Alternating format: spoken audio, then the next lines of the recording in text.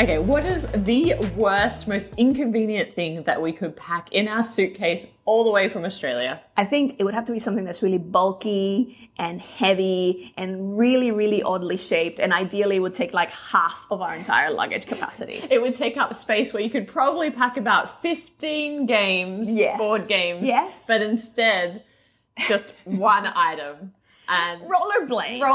Or inline skates, to be more specific. What were we thinking? So we decided that because we were traveling again, kind of unexpectedly for such a long period of time, we really like get out of our routine for exercise. And so recently, Maggie and I have been getting back into inline skating, or for the 90s kids, we're just reliving the 90s. We're kind of going back to our sweet spot. And it's been the perfect winter activity in Melbourne. But we thought because we're coming to the Lake District in Minnesota, we're in Minneapolis, St. Paul, and we're going to Chicago where there's Lake Michigan. Yeah, exactly. And it's summertime. Lots of beautiful by the water potential skating. Exactly. We thought we'd bring our rollerblades. We thought that before the day gets too hot, early in the morning, we'll have our coffees, and then we'll go, not coffee, matcha for you, or chai. Matcha or chai. And then we would go off blading. Yeah. And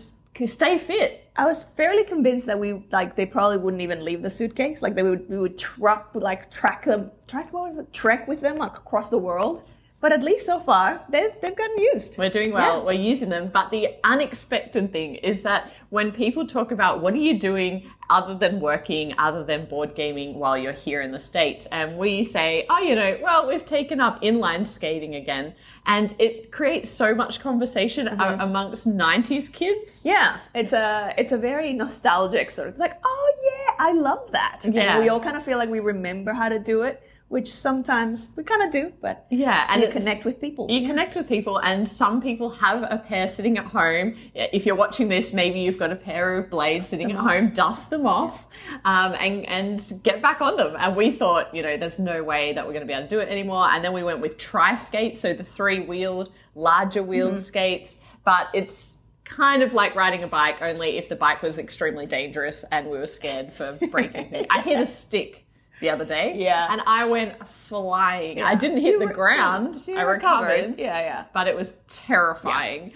Anyways, one of the 90s kids. Anyway, back to the main point of the story. Cole Wehrle. Yes. So, designer of Root this year, John Company. Yes. Both. Pax Premier. All of these incredibly intricate, smart design board games that I know that so many people love. Super intimidating, smart guy because he's just like academic and wonderful. Lovely human. But also he's into rollerblading. Yeah. Who knew? So we went rollerblading together. Who knew? So we went rollerblading with Cole Wehrle, which is possibly the most random thing that we've ever done while traveling for board games. Imagine. That would be one of the things that I would say, I've just done that. I know. Next will be like water polo with Uwe Rosenberg or something. Who knows? Activity. Life is strange. Yeah. But we were by the lake. And Cole is an avid sailor. And so he took us out on like one of the sailboats. He took us. Taught us how to sailing. And so Maggie's never been sailing before. I have a little bit, but a long time ago, and never, by myself, never manning all the sails and everything. But he taught us how to do it. And it was such a beautiful day on the water. It was really nice. So we went rollerblading and then we went sailing. Yeah. Then we went and had an amazing hamburger because America. Yeah. Best. Yeah. And then he taught us how to play Molly House, or at least the most recent iteration of that. So under development game. So that is a game that they've been working on really hard for the last little while. Of course, it has queer subject matter, so it's super interesting to us. So we're going to be keeping across like all of the developments as the game kind of gets advanced and as it goes and changes. But since we're kind of going backwards in time, that was the most recent thing we did. Yes, so we're going to work our way back. We went to a couple of head offices of different publishers. Yes. So, we went to Leader Games. That was pretty cool to be able to kind of walk in and see all of they've got so much of the artwork which obviously, Cal Ferrin, amazing artwork. Immediately, you could sort of immediately spot it. And they sort of made it all over the walls, and like all the different awards, obviously, that they've won. And it was just so cool to see like all the tables where things get tested and developed and played. And like everyone was so lovely. Patrick, Brooke, who actually also then embraced us, allowed us to spend like so much time there. Like we spent like half the day. We spent a lot of time at Leader Games. We're just playing games, hanging out, meeting all of the team. Yeah, they were just so welcoming. And they have a lot of interns there who are also like working on game development, and we got to it was really cool to see behind the scenes because as reviewers we often just see the final product, sometimes some prototypes, but there's so much development work that goes on, so much for years, and so many people that contribute to those efforts. The graphic designers and people like even kind of figuring out like how are the inserts going to work, and sort of making makeshift inserts to sort of figure out like how we're going to divide things. It's like just so cool to see that whole thing. But also the pride that they take in their games as well. So in Leader Games, you walk in and they've got like this trophy cabinet of all the awards that they've won, but also just like root in so many different languages. It's like really cool to see that, and just all of that. Because all of that effort, of course, then the success of the game is so meaningful. So we had such a lovely day that we actually got a chance to play some games while we were there. So we just sat down with Brooke and we played a few little filler games. Yes, we played, what was it, Chicken? It's called Chicken. Yeah, it's called Chicken. Chicken Farm. It's by Keymaster and Scott Elms, and it's a very straightforward push your luck style game where you are rolling dice. But what's cool about it is you're rolling dice and you're trying to get more chickens than foxes when you roll. But what's interesting is you go bust if you get 3 foxes, and you do have the opportunity to re-roll. But what's really cool is that as when you go from player to player, you're often adding dice to the dice pool, which makes it more risky for the next person to roll all those dice, and they have more chance of rolling foxes. Raising the stakes. But you also they have more chance of rolling even more chickens. And as you're increasing the number of dice, they also increase in their sort of not just difficulty, but also the what do you call it? The combination of chickens. So some of them all of a sudden have double chickens and stuff. So it's like, it amps up. So that was a really interesting one. It's really cute as well. Yeah, really pretty game. And it comes in a little cylinder, which is really cool. And we have practical from a storage perspective. This is what a gamer would say, but it looks really cute. Yeah. And there's and then we played another game in a cylinder. Yes, Lacuna. So that one is, again, another one that has a cloth, sort of cloth board. And that was so interesting because it's so like weird. Beautiful little components. You have all these different tokens, wooden tokens of slightly different shapes and different colors. The cylinder is like a salt shaker. Yeah. And so that's what you use to sort of randomly distribute all the wooden tokens around the board. And then it almost looks a little bit like a star system because you've got all these constellations. And then you've got these really nice little metal tokens that then it's a 2-player game. You're going to be putting in between 2 wooden tokens of the same color to claim those tokens. However, what happens is as you start placing them, you start getting in the way of other possible combinations, which means now those can't be blocking them. And so ultimately it's a set collection. We'll set collection and then who has majority of the different colors. But then once everything's been placed, like all the tokens, the metal tokens have been placed, then the rest of the wooden tokens are claimed based on proximity. So there's a second layer of not just, what am I going to claim to then get in the way of someone else? It's also like, I want to be close to as many of these leftover ones as possible. So really simple. The end game is chaos, but also it comes with a ruler so that you can see like who is closest to the leftover pieces by the millimeter. So that's kind of funny. Fun. It was more fun than I anticipated. It's also pretty relaxing as well. Very abstract. Extremely abstract. But I was sort of drawn in by the colorfulness. 2-player only as well. Yeah, colorfulness and the tactileness of the pieces. So I didn't mind that it was so abstract. Yeah. Another game that we played was Seeds of Strife, which is a trick-taking game with beautiful Beth Sobel art. So in that one, basically you are trying not to win any tricks. So the idea is it's a must follow. You've got different suits, but they have different values on them. Like each suit has a different range of values. And they escalate quite quickly. And what I love about it is that the Beth Sobel art has escalating, like pictures of your sailboat now going down into like a whirlpool, or you're about to hit an iceberg. And so it's like, you can see the Strife element of it is like the higher ranked cards. And the way the tricks work is really interesting. And I found myself quite good at this game. I don't know why. Usually I'm not very good at trick taking. But in this game... It's an outlier. Yeah. It's must follow, but you don't want to be collecting tricks, because if you collect tricks, they're going to be worth negative points at the end of the round. But basically, if you can't follow suit, you, of course, can play off suit. You can play any other card. But if more than one player plays like off suit and plays the same suit as each other, then that becomes a mini little trick game. Like, basically, it becomes a way of trumping the lead suit. Yeah. Because then it becomes the highest number that was played. Overall. And so you can really mess somebody up if they play off suit with a high card. Thinking, oh great, this is a great opportunity for me to I'm going to shed my high cards. That's right. That you can actually play the same suit as them off suit, and then all of a sudden they've got the highest numbered card and they take the trick. Yeah. So... I really liked it. You were like, okay. You were like, okay. I think for a trick-taking game, the hook, I feel like the hook will feel more alive at a higher player count. So we play that at a 4-player count. And I think at the higher player counts, that whole, oh no, someone all of a sudden played the same suit and now like that. That's going to be more. You're going to feel that more. Yeah, I think it'll be better at a 6. Yeah. It plays up to 6 players, so I'm looking forward to trying it at a higher player count. We've, been going to some board game shops. I've seen it around, but you know what? I probably will pick it up at Gen Con if it's there, because I won't be able to resist and I'll be on a spending spree. So that's a really cute game.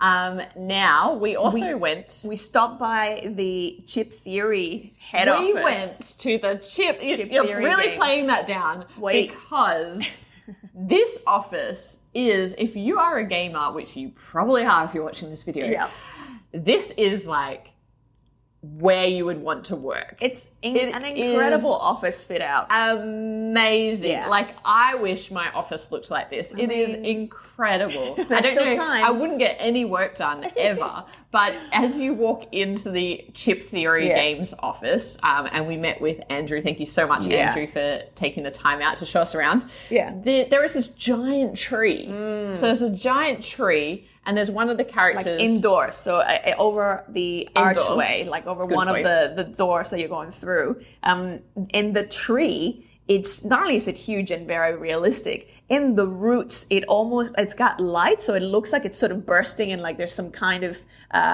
mana or something sort of pulsating within. It's just such a cool effect. It is. It really is. And next to the tree is one of the characters from Too Many Bones who are like life size. Basically, they have them in several places. So it's like it's just like a full. What do you call it? It's not like a mannequin, but like a full size. Actually, I don't know what size they would be, but they were almost like life size. Human size. Yeah. And then what was really cool is they had printed mats that were on the ground that were like the locations that you go to. That was really cool. That was cool. But like then the encounter cards from Too Many Bones. So that's cool. Yeah, but then you walk in and there's like, I don't know, maybe 10 board game tables, like huge board game tables, a board game library. There was like an air hockey kind of table, a billiards table. There was a big buck hunter, some pinball machines. They have their own bar that's also really cool kind of setup. Yeah. And then the office space itself was made out of shipping containers. So they've stacked all of these shipping containers inside this big warehouse space, and it just so cool. And everyone had their like individual little shipping container, and everyone had decorated their spaces a little bit differently, but just awesome office. Awesome office. And all the people again were just so lovely as we walked around and did our little tour. There people kept coming out of their offices to say hi. And we got an opportunity to see, you know, some games stacked up ready to be shipped out. Lots of demo stuff lying around, lots of prototypes. They were just about to do a live stream of Elder Scrolls. Elder Scrolls. Elder Scrolls. Elder Scrolls. You can see I don't know much about any of that IP. I know very little, but I'm learning. And also we got a chance to see the new card game 20 Strong. So if you've been following along with Chip Theory Games, they obviously have been developing a card game that is a little bit like One Deck Dungeon. Is what it kind of reminds me of, where you're essentially using a whole bunch of dice, and then it's different in that with the cards, like there's different sets of cards that play slightly differently. But then all you of the have your mechanics kind of heroes, and then you're kind of battling other. Sometimes it's like with one of the packs, it's like you pick your hero, but then you're going to be battling the other hero. So on the other side of the cards, they have what their sort of anti-stats would be. The cards themselves are also really cool. Like they have this kind of foil. A little bit of foil. Really, really beautiful. And also the IP from each of the decks, because this is a solo game, I should say. But the IP is from like each of their games. And so it's really nice if you're a fan of their games because you can play with the different decks. Also, I really liked that within each of the decks, there was, I think, a little star on each of the cards that could be combined together. So across decks, you can also mash them up, which I thought was really cool as well. So we went, obviously, there are so many different publishers here, smaller publishers as well, but seems like a real like hotbed of game design here in Minneapolis. So that was great. We also got to go and check out a number of different game stores in and around the city. We did a big tour by Uber. Spent a whole day just like hopping checking out all the sites. Game store. By far, the biggest one and most impressive one was The Source. Oh my goodness. Games and comics.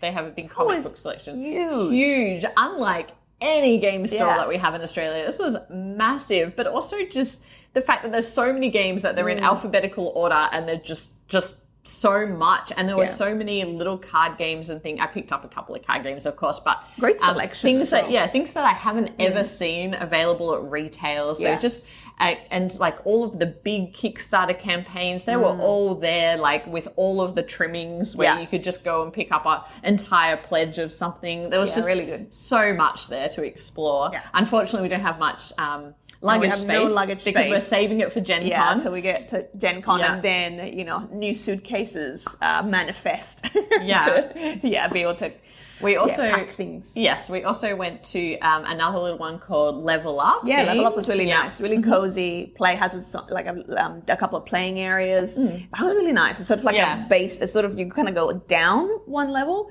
and it's all sort of wooden and a little bit more kind of like a darker but really comfortable, warm sort of environment. And the people there were really lovely as well. So great selection, even though it's a lot smaller. Really, really like hand-picked sort of titles, which was cool. So it was so much fun being here in Minneapolis. We haven't had a lot of time to actually sit down and play games and get out into the community because it's been pretty hectic. You know, I've been working here during the day, and then at night we work Australian hours. So we start work at like 5 p.m. and work all the way through. So that's been super challenging. But we were lucky to have the weekend to get out and explore as much as we could and go see those publishers. Thank you so much for having us. And then, since we're working backwards in time, we first arrived. Started our trip in Stamford, Connecticut. I've never been to Connecticut before. No, same. Even though I lived in New York, which is very close by. Very close by. But the weirdest thing was we got in very late at night. Like, it was close to midnight. We get into our room, and then we're lying there, and all you can hear is seagulls like seagulls really close, and we're like having an argument. Where are we? Well, no, I sort of knew that we were by the water. I knew we were by the water, but I didn't realize we were so close. Yeah. And there was just so many seagulls, and they were chatting away, squawking away. I think it was partly, that particular night, there was a storm. There was a tornado that had been coming through. They're quite restless. They were very restless. They were pecking on the window, and they were just so it was like the birds. Loud. It was like the birds. I was like, where? Like, because we just landed and it was dark. And so, you know, when you get to a hotel and you've got no idea of what the surrounding area is like, we're like, why are we surrounded by birds? But anyway, in the morning we saw these giant seagulls that were just hanging out. In Australia, they're not that big. They are not that big. They're like tiny. In Australia, they're like this big. These ones were like... These ones, they were scary. Like a goose. And I like peer out the window and they'd be like, peck, peck, peck, peck, peck, peck. They must have been able to see their reflection, I think. They were pecking themselves. I don't think they were aggressively trying to get us. No. And it got better. I think it was just the storm. It was just the storm that had scared them. So the first night. Anyway. So LevelUp Retreat. This was the inaugural first retreat of this type by LevelUp Games, by not the board game store. Not the store. Unrelated. Same, LevelUp conventions and events. And so cool because it was such a great, it was, you know, Alex from Board Game Co, I should say, is one of the main kind of collaborators that helped pull it together and was like, and, you know, the whole time kind of organizing everything. And he had invited us a long time ago. We didn't think we were going to be able to make it, and we got to go. And it was just so nice to be part of something that was so new, particularly because it brought a lot of locals. And by local, I mean, you know, anyone within 3 hours drive was driving into this convention. And we're so excited to have something like it in their local area. Because, you know, a lot of those people go to PAX Unplugged. It's probably the closest down in Philly. Yeah, we never really end up getting to go to that. Yeah. But all the locals were excited to have this new convention. We were excited to be there. And there were so many great people that were there, also enjoying it for the first time. So many content creators as well. Like the ratio of content creators to non-content was actually quite high. Like if you're not a content creator and you like watch YouTube, you'd be like, oh my god, or Instagram or TikTok. You're like, there's so many people. So that was really a very cool high ratio. To get to meet and hang out with all these people because we knew a couple of them, but there were some that we'd only ever kind of talked remotely, like just sort of electronically. So, of course, some people that we're very close to, you know, Alex from Board Game Co, Professor Meg and Devon. We love hanging out with that crew. They're they're just lovely, warm people, and we have so much fun when we play together. And we got an opportunity to play Race to the Raft with them, and also a game of Decrypto. That's right, second ever game of Decrypto. And so it was just nice to be able to play some games. And I'll talk, if you want to skip ahead, you know, we do talk about some games that were new to us from the con. But we also got to meet Adam from Shelf Clutter. And he is someone that I've watched for a long time. He obviously does his like Kickstarter crowdfunding roundup every week. And I've just watched his channel for such a long time. And I had one of those moments when I was sitting across the table from him and he was just talking about something. And I just said to him, like, this is so weird to hear your voice. Because the way he talks is so much like the videos that you're like, am I watching a video? And you're like, oh no, he's right here in front of me. That moment where you're like, I know, like, I feel like I'm watching a video because it's like, I've heard this voice in this exact same and he's like, I think I sound different in person. I'm like, no, you sound exactly the same. But he is a lot of fun and we spent a lot of time gaming with Adam, so that was great.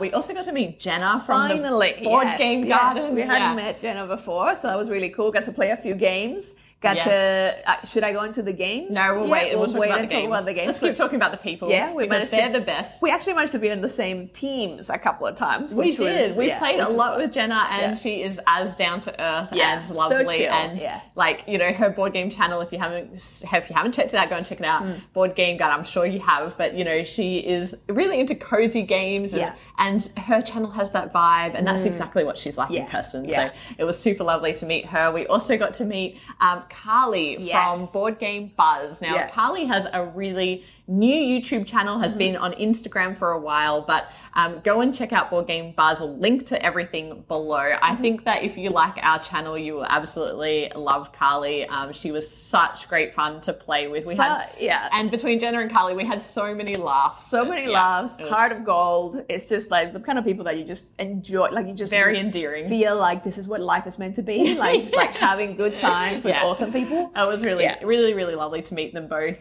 We also got to meet Terradice. We'd already met Jonathan last year at Gen But we didn't get a chance to play and like really get to know each other. This time we got to like hang out with both Jonathan and Mackenzie. So we got to play like a few games. So that was also really fun. So they are both content creators and also designers. Spark Avenue. So that's going to be, I think, maybe there might be some copies to have a look at Gen Con. I don't know if that's I'm pretty sure they have a booth. It's going to be very exciting for them. So it's their big launch. That's exciting. But we did get to play a few games with them, so that was really great as well. Who else did we get to meet? We met Jeff from the Dragon's Tomb. So that's awesome. We did meet a couple of comedians, Jeff being one of them. Obviously, it's a channel where it's all about teaching the rules a little bit wrong. In a very unique way, which if you know the game, that is pretty hilarious because it's just like wildly not right.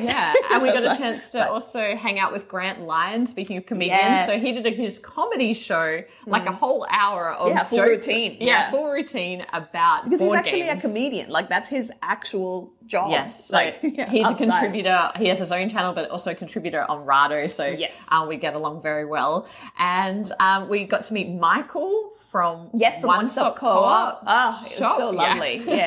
He is so lovely. It was a really great time. And I'm probably forgetting other people, but there were so many people that we got a chance. Henry, designer of parks, which and Cosmoctopus, which I haven't played yet, so that's one to check out. But I love Henry. It's just heart of gold. Heart of gold. Just so too pure for this world. Too pure. Too pure. And that's a pretty good segue into the games that we get to play a couple of games. So that was deception games, which is when you can tell then like the people that are just too pure for this world. Okay, so let's get into I think there's 12 of them, and probably going to have to refer to our list because I'm going to forget some.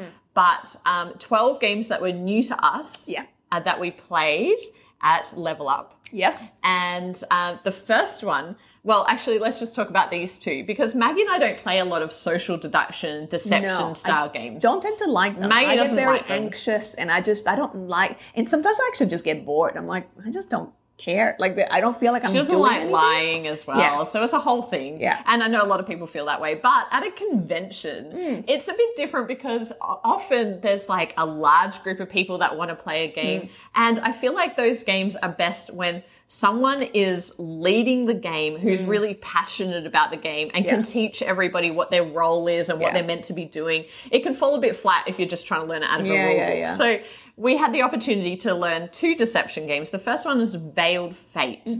So Veiled Fate is quite an interesting one in that we had a game of, I can't remember how many people were in it, 8 or 10 I think it was 8, 8 people maybe, 8 people. And you have I guess, an alliance with someone, but you don't know who that person is. There's all these deities, and so you're going to be one of these deities, and there's 2 people, like in an 8, and I think it's slightly different depending on the number of players. But in the game that we played, there's 2 people who are the same deity. So you're kind of like in the same team, but you don't know who they are. And so you're having to try and figure that out based on like how they're advancing them or moving others back. So I might... I'm just going to refer to them as like meeples. But, so if I'm like moving the yellow meeple around or I'm moving like purple around, you're trying to work out, well, why am I making purple lose more points, or am I contributing so that yellow is advancing more than other colors? Therefore, do you think that I'm yellow? And then I'm trying to work out, well, you also are helping yellow. So are you my teammate? And so the whole time you're trying to work out who's on your side. You're also trying to subtly help different colors so it's not obvious who you are.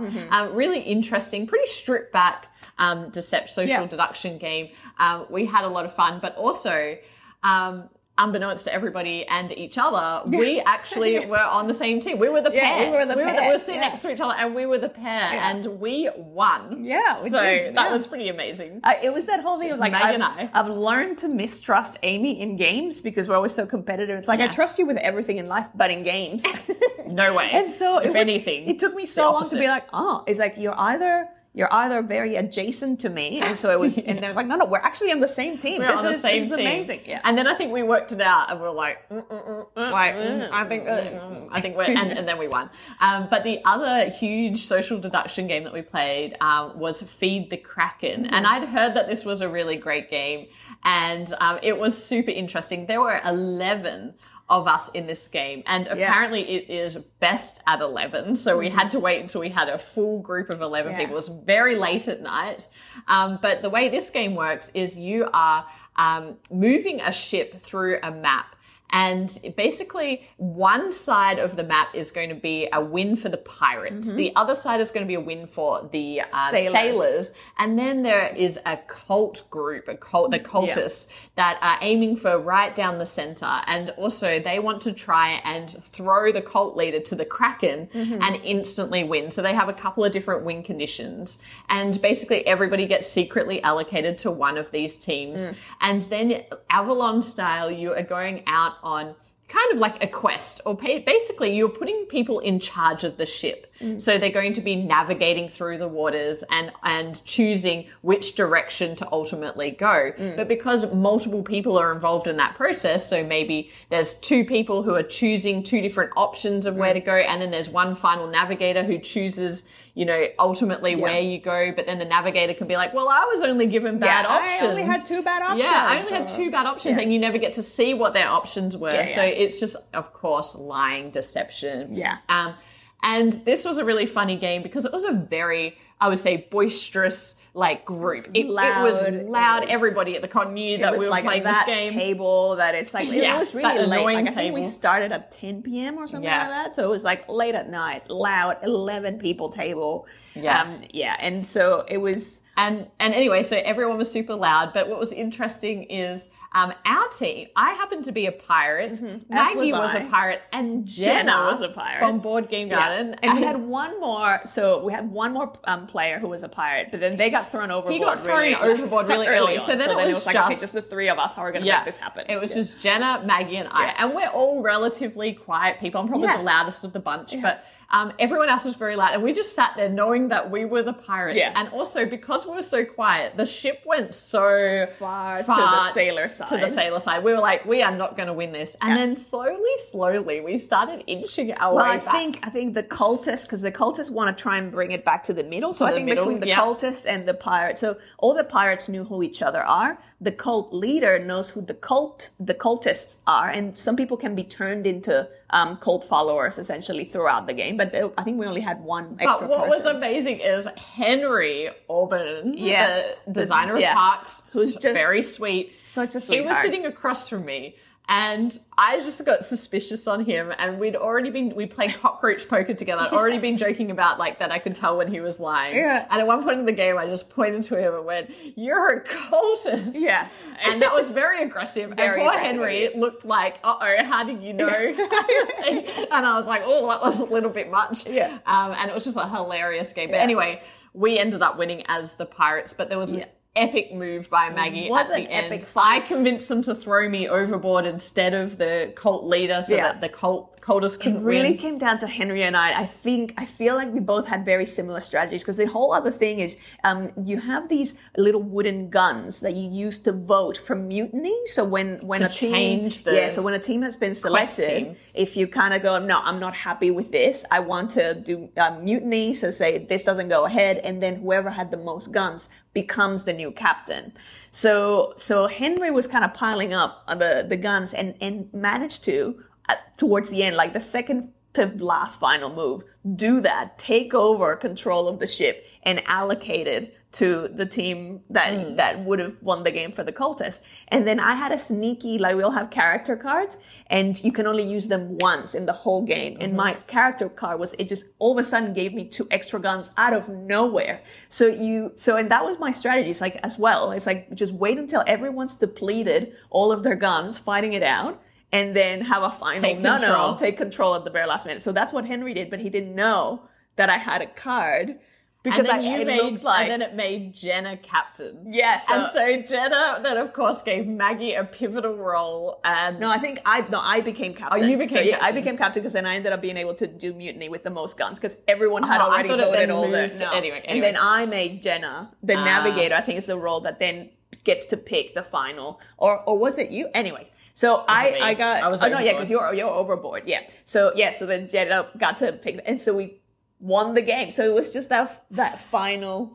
And also, there were a lot of people that had trusted me along the way. So thank you for trusting me. I'm not trustworthy. So that's Feed hilarious. the Kraken. That was an interesting one. So both of them were really fun, convention games. Probably not games that we would own, just because we're also not good at facilitating that kind of game. Yeah. And so that's why, and Maggie doesn't love them. But there was such great memories made in those games. That was a fun one. Now, the next game is Devon taught us Moonrakers. Oh, yes. Yeah, and so Moonrakers is an IB Games game, and it's basically deck building where you are going out and trying to fulfill contracts. And you're going to fulfill contracts with this really interesting cascading action system that you draw from. You put together using cards from your deck. So at the start of your turn, you're going to be drawing, I think it's 5 cards out of your deck. But then you are going to be chaining them together in a way that allows you to elongate your turn. Yeah, that's right. Yeah, so you want to use different cards that allow you to play more cards, which allows you to play more cards, which is a very common deck building. It's not as simple as, I've got these 4 cards. It's like you have to be able to chain them together. So you need to have a generator that then gives you 2 spots, and then you kind of put one on, then you can, and then that's how you. Yeah, but then the trick to this game is you also have your spaceship. I want to say it's a spaceship. I think so. Something spacey. Yeah, because that's what you then do. Yeah, and you're upgrading, and that's going to do a couple of things. It's going to give people asymmetric powers in the game, but it's also going to bring more cards of a certain type into your deck. And the reason why that is public and interesting is because along the way, you're going to be trying to fulfill contracts with the help of your opponents. And every contract needs certain requirements to be drawn out of, to basically be added to from people's hands. Yeah. And when you have a higher proportion of a particular type of card, then people are going to think, it's true, that you have greater odds of pulling those cards out. So if I go for a contract that needs a certain type of card and Maggie, I know, has a lot of that card in her deck, I'll choose Maggie to come on this. You're also talking it through. So I'm saying, I can help with that thing. I can provide you with 3 of that thing and I can help. But when it gets down to the random draws out of your deck, that's when this person has a higher proportion of these cards, which I think is a really interesting kind of overlay to that deck building, because normally you wouldn't know what people are taking. Otherwise you'd have to remember what people are taking, whereas your spaceship kind of gives you an idea of what's in their deck. Yeah. The other thing is you can hire different staff members as well, or employees. But then the best thing is that when you're bringing people on board, you get to divvy up the spoils. So you get to arrange beforehand, going, okay, I'm willing, I want some help, and I'm willing to give away all the money that this contract's going to give, but I need to keep the victory points. Or I'm willing to give away one of the victory points and half of the money. And then, so that's a big part of the... Yeah, because when you're undertaking a contract with a couple of people around the table, there is risk associated with that. You have to roll dice that are going to give you damage, and you don't want to take on that damage. And so the negotiation's really interesting because it's like, hey, I know you've got a lot of shields. Yeah, so maybe you can take one of the die and roll that, and you can help with the damage. And then I'll give you a victory point. And in this game, victory points are everything because it's the first one to hit 10 victory points just wins the game. And so that's, just a really low scoring game. You've got to be really careful who you give victory points to and when. And obviously this game relies a lot on table talk, a lot on that negotiation. And so I think I really enjoyed it much more than I thought I was going to. But it's going to make or break the group of people that you're playing it with, because it can go really, really nasty and sour. It could. If you have the wrong... It could. Yes, we don't know that for sure, but it could, because there's also, you could do a bit of king making. Absolutely, queen making, because if someone's far behind, obviously, then you want them to come on contracts with you because they've got no chance of winning. So it ends up with everyone being quite, similar in ranking. But really enjoyed the deck building component and with the right group, I think it's an excellent, even for someone who doesn't really enjoy negotiation, I actually really enjoyed it. And the artwork is just really beautiful, stylized, really minimalistic and really gorgeous. What else did we play? We played a game of Merchant's Cove. That was a little bit of my Grail game, because I remember at one point, I don't know why. Because it's like you can't find it anywhere. And I didn't even think of this. It was you who I think at one point I said, I love merchant themed games. And you were like, oh, you should get this one. And I'm like, oh, okay. And then I started looking for it. And then I was like, oh, I really like the artwork. I really like it. And then it's like, you can't find it anywhere. Like, it doesn't matter how much you're like willing to go, like, look for. And so then I was like, oh, well, now I really want it. And they had it, and I didn't realize they had it in the library. And what was funny is, I think Carly said, I've always wanted to play this game, and Maggie said, so have I. And so I was like, well, if both of you are so excited about this, let's get it out and play it. And so we set it up, and Jenna joined us as well. So it was the four of us playing, and Jenna had played it before. But if you don't know Merchant's Cove, basically every player has an asymmetric mechanic. Asymmetric. Completely different player board that you're all doing the same thing, which is you are creating goods for sale in the market. So everybody wants to do that, but you're each doing it in a different way. So one has marbles, and it's a bit like the Alchemist. The one I was doing was a push your luck game. Yeah, it's a bit like Push and Explosion. One was like mine was like a push your luck game where I was moving a ship around. Yours was like a rondelle kind of thing. Yeah. So they're all wildly And Jenna had like the dice worker placement style game.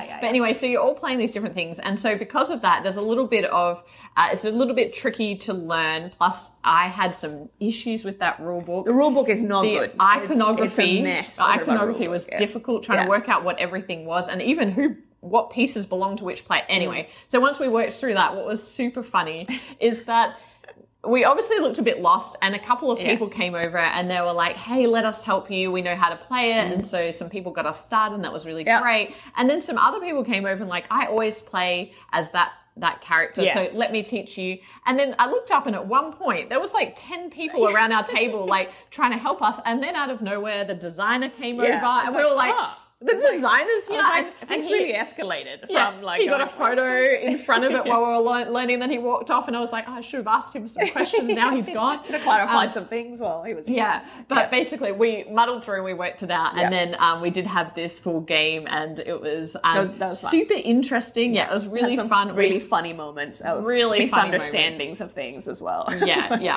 For me, the game is what's very multiplayer solitaire. The interaction on the main board is very minimal, and I just felt like for me it wasn't scratching the itch of like actually engaging with the other players. I was just like on my own little map going, what am I trying to figure out here? It's got some really hardcore fans of the game, like people who just love it and play it all the time. And I can see as a multiplayer solitaire lover myself, it's like, I love not having to worry too much about, what other people are doing. I love the fact that then all the different characters means that then you can, like, there's a lot of different, essentially mini games that you're getting to learn. It's something that I know we'd never really play together. So it would be something that if I were to still at some point find it, I would just be playing it solo. And apparently the solo is quite good because it's a multiplayer solitaire. It often has fairly straightforward, like multiplayer solitaire games have very straightforward solo modes. That is more because about it's very similar to the actual game. Where it's more about kind of cracking your own puzzle and optimizing your own puzzle. And because there's so many different puzzles with all these asymmetric abilities, it's like, that could be quite cool. And I think there might be even like challenges and stuff. So it's like that's a potential for me. Interesting. Yeah. And what else did we play? We played, well, actually, at one point in the convention, Maggie and I went our separate ways, and I got to play a card game that was on my most anticipated for Gen Con. So this is an early look at Inheritors. And Inheritors is, if you watched our Gen Con video, it's a very small card game that has a lot inside it, because you are going to basically be setting up this market of cards, as well as quests that are either like public kind of objectives or private objectives that you're going to be able to take. And eventually you're going to get one simple asymmetric power throughout the whole course of the game. And they are also there ready to be drafted. But what you're doing in this game is you are trying to create stacks of suits in ascending order. So in order to start a stack of blue, I need to play the 1 first, then the 2, then the 3. And at the end of the game, you're going to score points for the highest card that you've reached in each of your stacks. But it's not that simple, because you're working with a hand of cards and you really have to leverage the market to get the cards that you need, as well as the fact that there are other cards that have powers that are going to allow you to do different things, like try and flush a card out of someone else's hand, or allow you to skip numbers in the succession of playing down into these stacks. And so anyway, there's a lot going on here. But for a card game, I just found it really intriguing. It took me a while to wrap my head around it, because there was a little bit going on. And of course, after one game, I don't have a full review of it, but there was enough in it that I was like, this is really interesting, and I want to play more of it, and I want to teach Maggie it. So it's on the Gen Con list for purchase. So it hasn't been weeded out of that list. I'm still really intrigued to play more of it. I played Forest of Pangaia, which I hadn't actually heard of, I don't think. Or maybe it's one of those, like, it was on we probably even covered, and then I just like goldfish style, like my memory is very, very bad. But it's a beautiful, beautiful game where you are essentially growing all these trees. So you're planting, you're first kind of getting these seeds. So you're planting these seeds and growing either the base tree, and then you're adding more canopies to make the trees higher. But the whole thing is you get to pick these different objectives, which are about kind of creating pathways between your trees in different terrains. So there's there's a field terrain and a desert terrain and a kind of winter ice terrain. And so all these different objectives might be either about connecting or about having the tallest tree in a particular type of terrain. And at the point that you decide to kind of cash that in, it's really interesting, because then the trees sort of degrade. So if it's the objective of the tallest tree, you actually lose the entire tree, and it kind of spreads out different seeds around it. So it kind of brings you back. It's not one of those games that's just like endlessly building and building and building. It's like every time you claim one of those, even if it's one of those connecting different terrains, each one of the connections along the way that's yours either completely leaves the board or loses a level. So it's an interesting kind of, like a couple of steps forwards, one step back. But at the same time, on your own player board, you're also unlocking all these different areas that give you all these different acorns, and so there's a lot of different things going on. The production is just so beautiful. It was really beautiful. The actual boards and the little wooden trees are so cute, and you've got like this little kind of character. Everyone has like their own little golem, which is, the artwork is beautiful, but it doesn't really do that much. It's just that it's beautiful. Yeah. So it's still, I think for me, I loved the theme and the concept, but it's still fairly abstract as an experience. So it's probably not a game that I would seek. Need to have.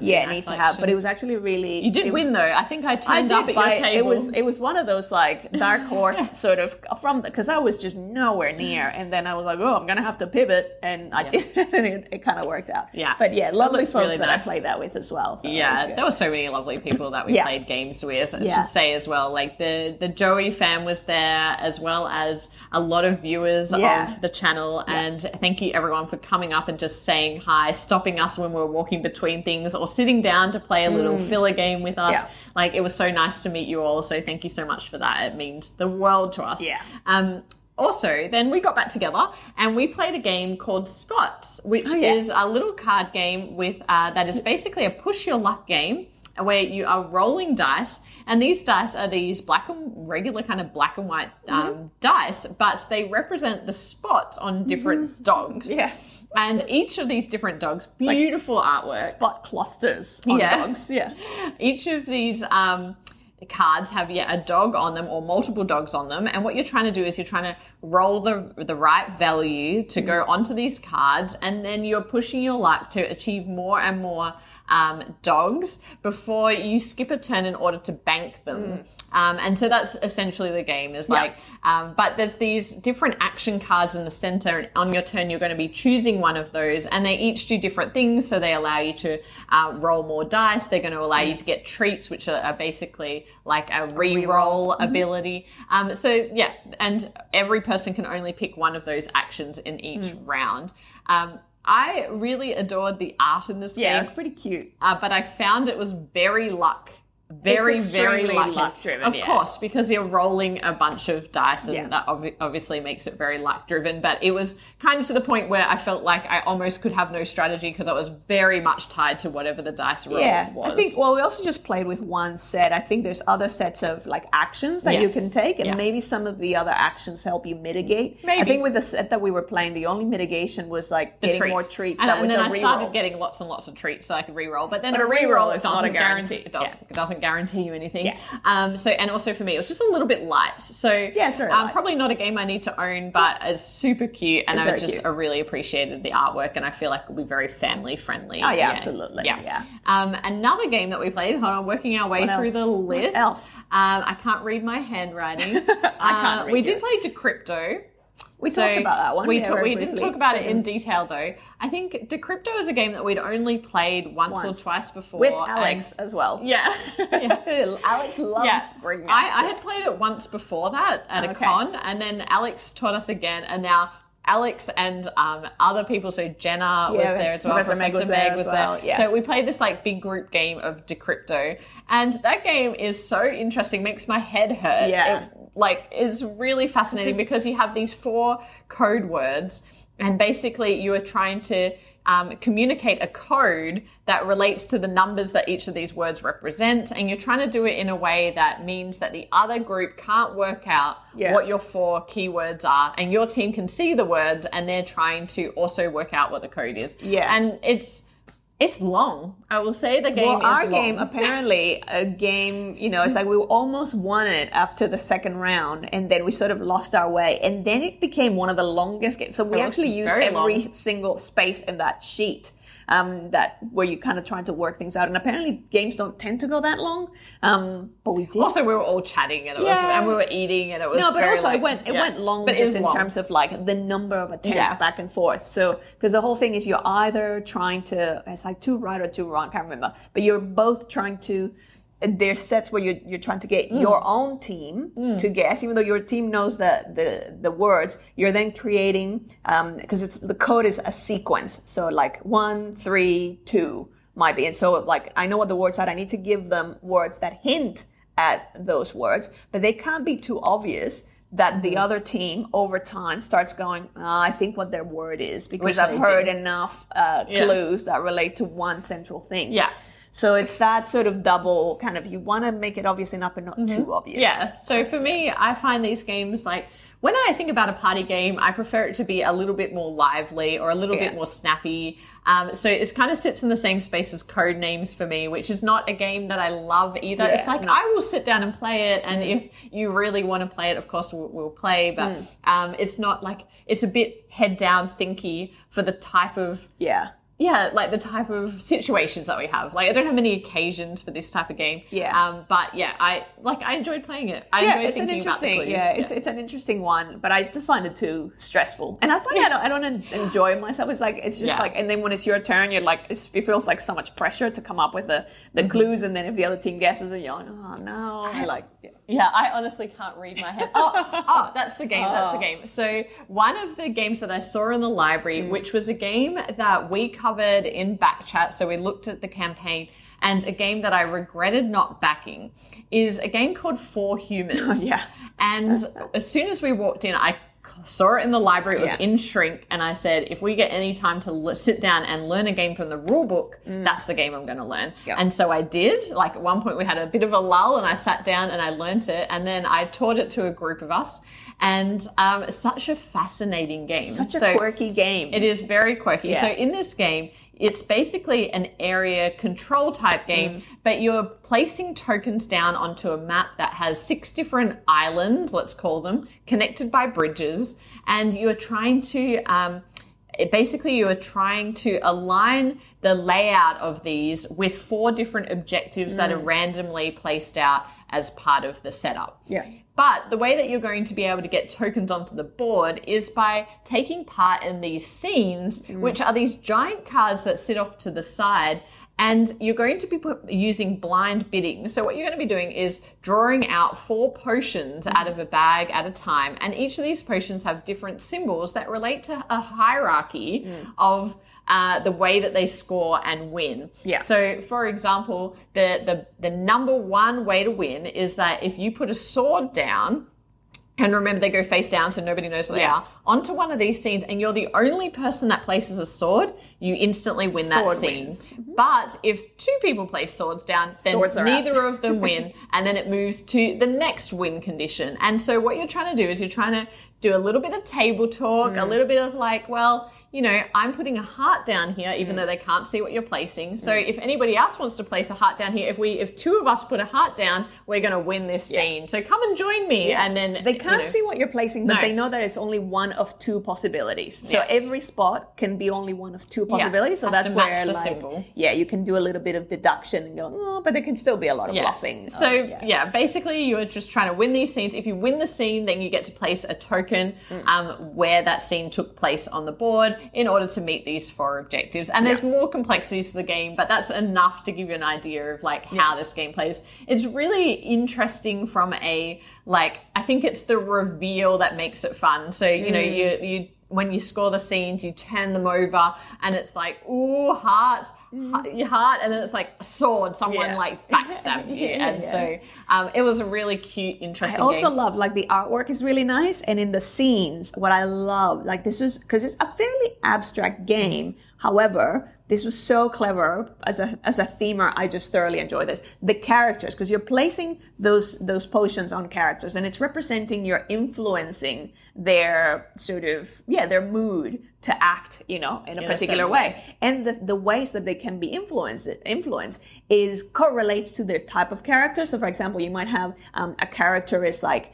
a knight, and the knight is either patient or a sword, like, or a fighter. So it's either aggressive or they'll just like sit tight. And then you have there was a nun, and the nun is either a little hard or patient. And then you have, like, there were royals, and there's like one scene that's like 2 royals in bed, and it's like they're either a betrayal, so it's either a sword or a heart. And so the way, like, they're kind of like, hey, like, sort of, they're being loving, but then on the one side one has like a sword and the other one has poison. So it's like, without any only words. 2 spaces on that scene, so only 2 people can go there, and either they both put hearts, or one of them puts a sword, or they both put swords and nobody wins. So it's kind of like that really interesting dynamic. It was such a simple way of adding this beautiful thematic, almost kind of like funny element to it, and made everything then made sense. If you're not a themer, it didn't matter, because it's like, it's a really abstract game. But if you are, it's like, oh, I was just so thrilled with each one of those things. I'm going, of course, because of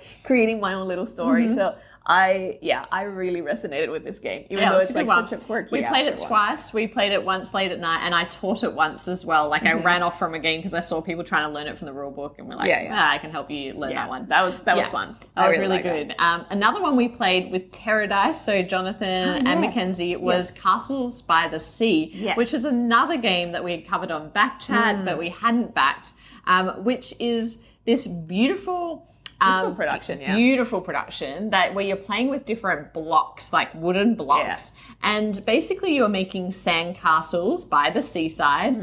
And so the board represents kind of different areas where you can build up sand castles, and we are all essentially, the scenes are creating a miniature world, which is really cute the way it works. And so you can also, you're building up using blocks like sandcastles, but then you're also placing these little meeples on there that's like a princess or like a little guard, or a little archer.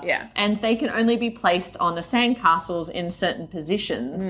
But what's really interesting about this game is, like, you've got buildings and you've got characters, and they're all on cards. And as you remove them and put them onto the board, they're going to give you income. Yeah. And so you want to have as many of them removed and on the board as possible. But then what happens is there's these tokens hazards that are moving around the board, and they're really cute and thematic. Like one is a dog that is going to come barreling through and tear the dog. And that one's a crab that's like, and then there's a sandstorm. So there's all these little things that would affect like a community of sandcastles.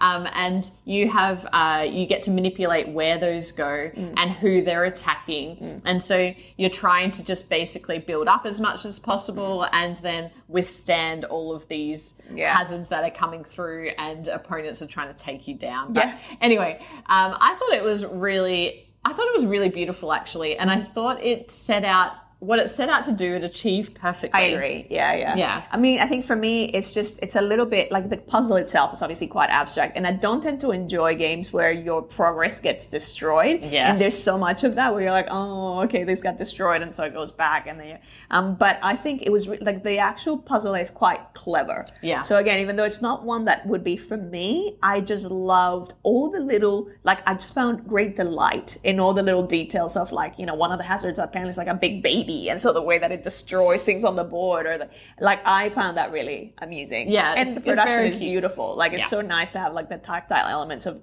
you kind of feel like a kid again, playing with the wooden blocks and building stuff. Yeah, it is a beautiful production. And I think, maybe a little light for us, I'm not sure, but, I don't know. I think for me it's just that it's a bit more on the abstract side, even though it's sort of thematic. And actually it's not so much that it comes on the abstract side. I think it's the losing your progress thing I don't tend to enjoy in games. There was more crunch to it though than I expected. And I really liked how you had secret objectives as well, and so you could kind of work towards something. I really liked that.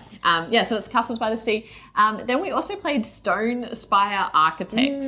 Now this is a really interesting game. It's by the same publisher, Thunderwork Games, as Cartographers. So it's still the same universe. In that world. So you'd be familiar with the art. But what you're doing in this game is this is a card drafting game where you are passing the hand of cards around the table, and you're going to be taking a card out. And what you're doing is you're building essentially, I think it's a 4x4 grid of cards. Dungeon. Which creates a dungeon. And each of these cards has a particular path. So ideally, you were trying to connect your top dungeon door to the bottom dungeon door across the course of the game.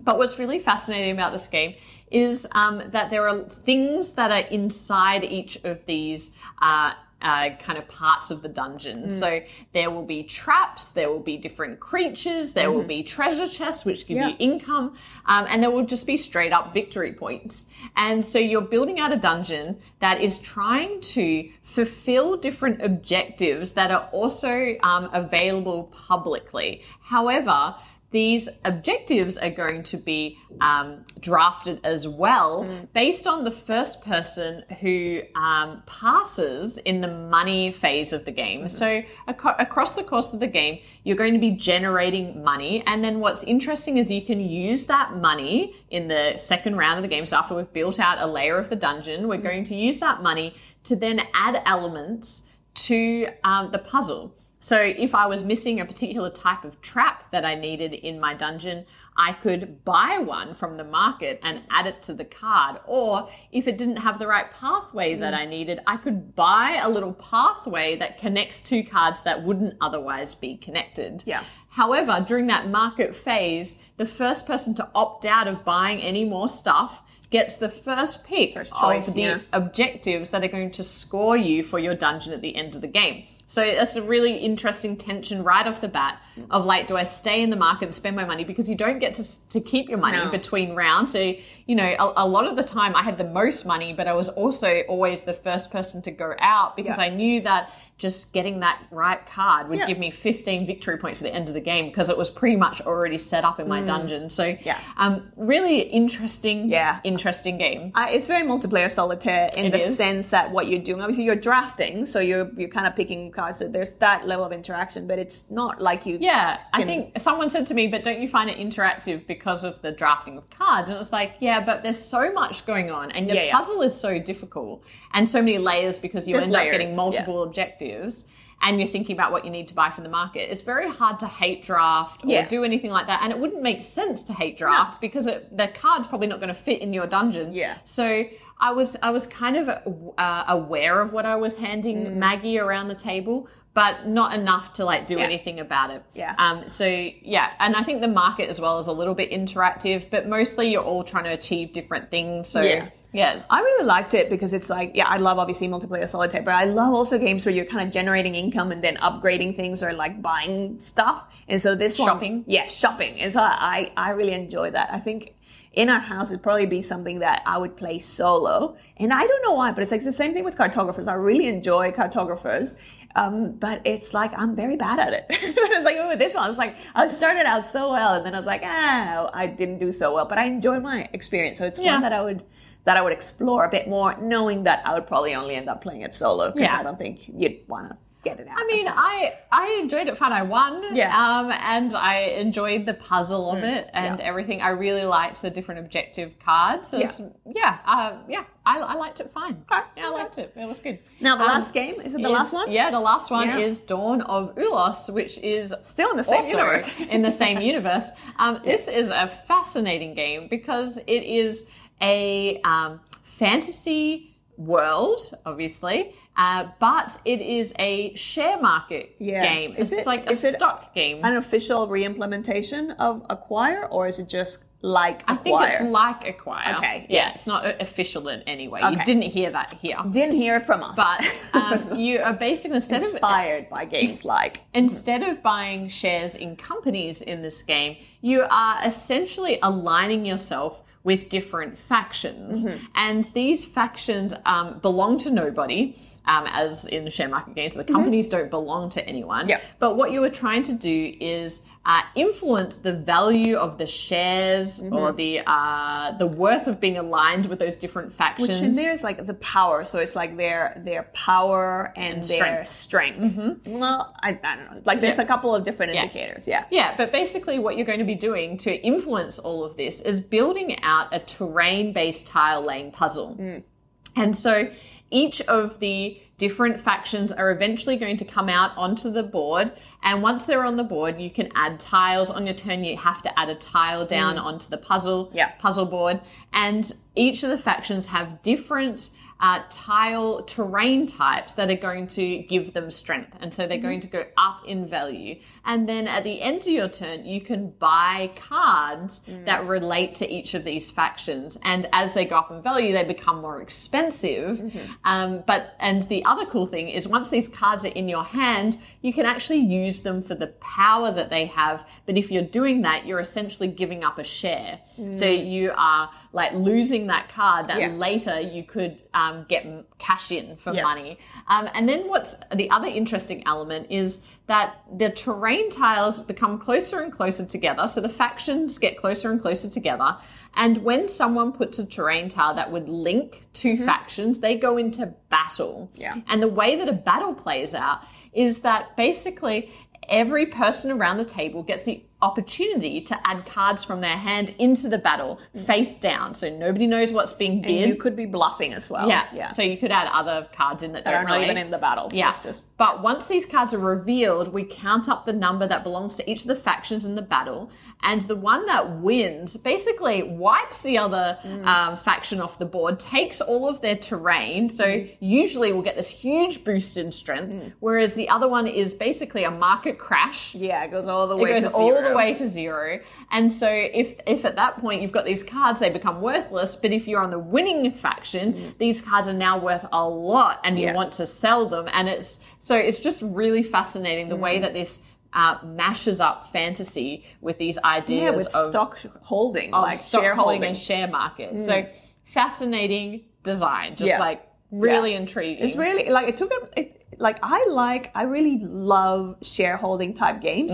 This one took me a little bit to wrap my head around, I think, because there was the added layer of the terrain stuff and then the cards having abilities as well. So every faction has an ability, so you can actually spend the cards not just in battles and stuff, but further a bit. And I think that added that extra layer of complexity. And there's a whole bunch of different factions. So you usually play with like, I think we're playing with 4 because of the number of players. But yeah, there's a whole bunch of different ones that you could be mixing in. So there's a lot of game in this. I enjoyed it, but I think it's one that I'd have to play a little bit more to like then feel more comfortable with the flow and then be able to be like, give you a more informed opinion of it. But it really surprised me because from the look of the box, it seems very, you know, big box fantasy heavy. And we're like, oh, I don't know if this is going to be for us. But I actually really enjoyed that the way, like just the associations with a share market and like linking it back to that for me. Do I like it more than a game that would be just themed as a share market? Maybe not, because I think I would prefer just the share market. Exactly. Actually, but I really liked the creativity in the way that everything comes together. Just really, really smart. So I thought that was a really cool game. And that's basically all the games that we played. They're not the games we're sure of this? Yeah, I think that's all the games that we played at Level Up that were new to us. We, of course, played a few games that we played before,